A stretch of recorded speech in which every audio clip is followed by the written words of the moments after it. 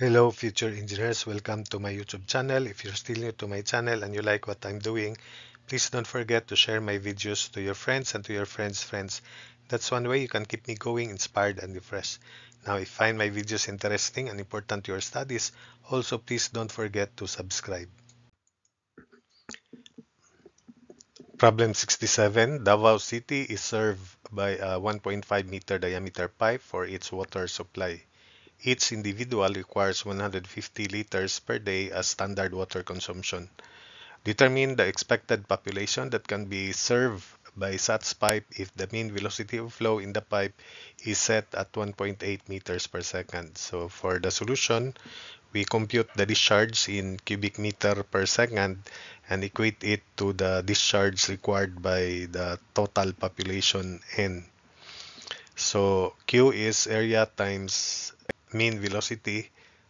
The area is pi over 4 diameter square, 1.5 square times mean velocity 1.8 meters per second. So Q is 3.1809 cubic meters per second.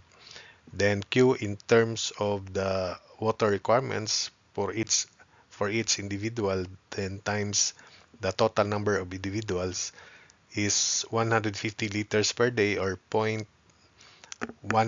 cubic meter per day per person as shown. Then we multiply it by n persons, where n is the required population, times this is now cubic meter per day. So times 1 day, which is equal to 24 hours, and we multiply further by 1 hour, which is 3,600 seconds, as shown, and equate it to 3.1809.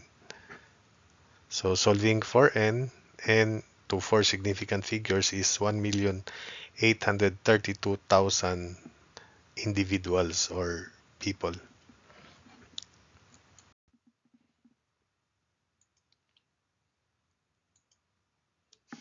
Problem 68.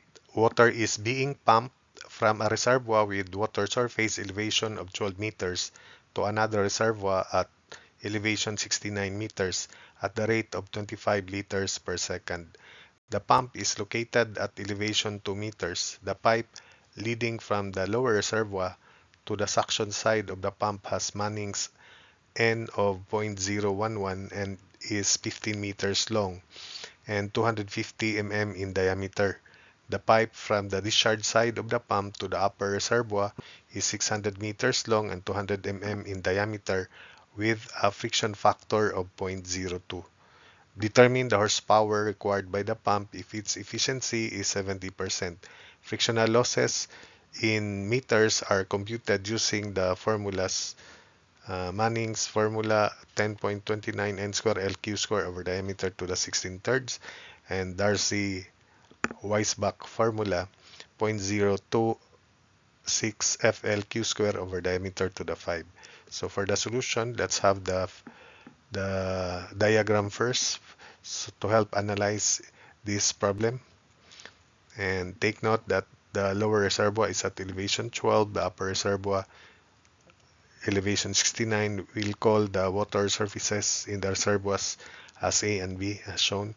For the suction side of the pump, the pipe is 15 meters long to 50 mm in diameter and has Manning's N of 0.011.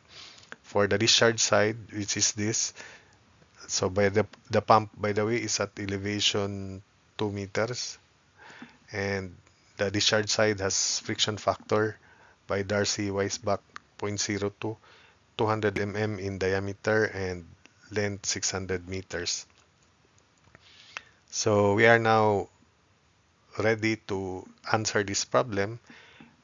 The power delivered to the pump by the input power, the power generated is output power, and therefore the required power in this case, horsepower in this case, is power input by the pump. Output power of the pump is Q gamma of water times head added by the pump. And the input power therefore is output power divided by efficiency, which is 0.7. and we express that in kilowatts. We divide the power further by 0.746 because 1 horsepower is 0.746 kilowatts. So power in equals Q, specific weight of water head added by the pump, over efficiency all over 0.746. So this factor is to convert the power from kilowatts to horsepower. So to compute head added by the pump, we write energy equation between points A and B as follows. Remember, there is a pump, so there is head added in the left side of the equation. So velocity head at A, pressure head at A, plus elevation head at A equals, plus head added rather, by the way, equals velocity head at B, pressure head at B, plus elevation head at B, then the total head loss from A to B. Velocity head at A, because this is the water surface in the reservoir, that is negligible. Pressure head at A is 0, exposed to the atmosphere. Elevation head at A is 12. Let's select the datum at the pump, at elevation 0, so that we just copy the elevation.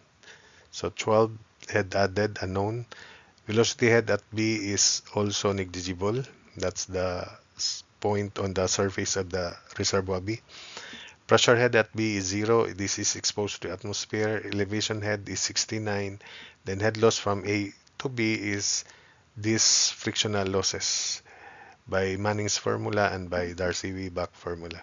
So substitute 0 plus 0 plus 12 plus head added equals 0 plus 0 plus 69 plus head loss by Manning's formula plus head loss, frictional loss by Darcy-Weisbach formula for the discharge line. So head added by the pump is equal to 57 plus HF due to Manning's formula plus HF due to Darcy-Weisbach formula. So HF due to Manning's formula can now be computed. 10.29.011 square, 15 Q is 0.025, 25 liters per second square, all over diameter 0.25 to the 16 thirds. So head loss, frictional loss by Manning's is equal to, in this pipe here, is 0.01897 meter. While the frictional loss in the discharge line by Darcy-Weisbach formula is equal to 0.0826, friction factor 0.02, length 600, Q 0.025, quantity square over diameter 0.2 to the 5th, and it is equal to 1.936 meters. Therefore, substitute here head added is 57 plus 0.01897 plus 1.936.